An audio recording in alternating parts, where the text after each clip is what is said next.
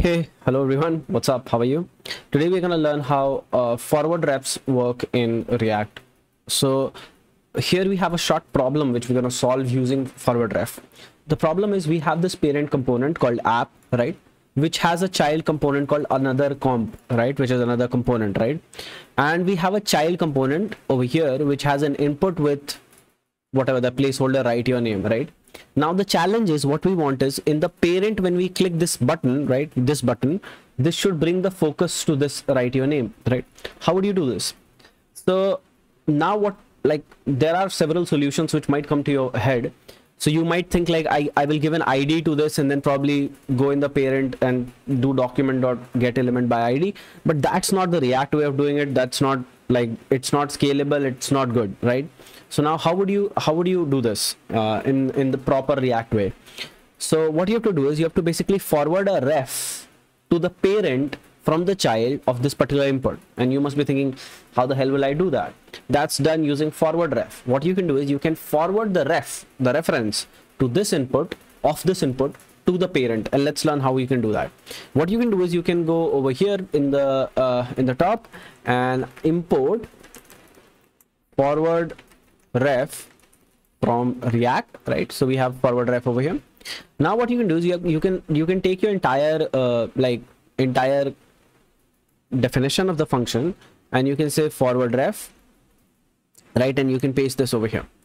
So now what you have is you have your entire like child function inside this function called forward ref. Now what you'll do is the first element, the first value of this will be all the props which you have, and second will be the ref, and you can assign this reference to anything which you will be having access to in the parent.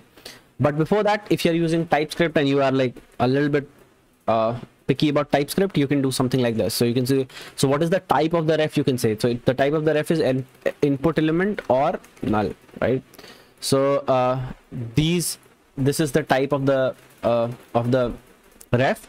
And now what you can do is in this input, you can just assign the ref like this, right? So you have the ref. Now how would you access this ref in the parent? Let's see that. In the app, what you do is you can create a ref over here. So you can say maybe input ref, right? I'll say use ref, right?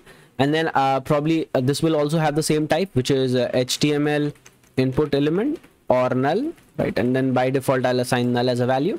And over here what you can do is you can pass ref to this another element, right? By the way, you should not do this, like this is, you can remove this type over here. So now what you can do is you can do ref and you can say input ref, right? So now we have the reference to this input in the parent component using this, passing this ref, which is great, right? Now what you can do is you can do something very interesting in the button. If I have the on click function, right? I have the on click function. I can do something very interesting. So I can say input ref, right, dot current. If current is present, then what we would like to do is we would like to focus on that, right? So if there is a current, there is like some reference, we would like to focus on that, and that should bring the focus to this input. So if I click this, you can see the focus is coming on the write to name. I'll do it again. I'll just click on this and the focus is coming on write your name. So yes, this is how you use forward ref, just to transfer your like reference from a child element to the parent element. Thank you guys for watching. Have a very great day. Bye bye.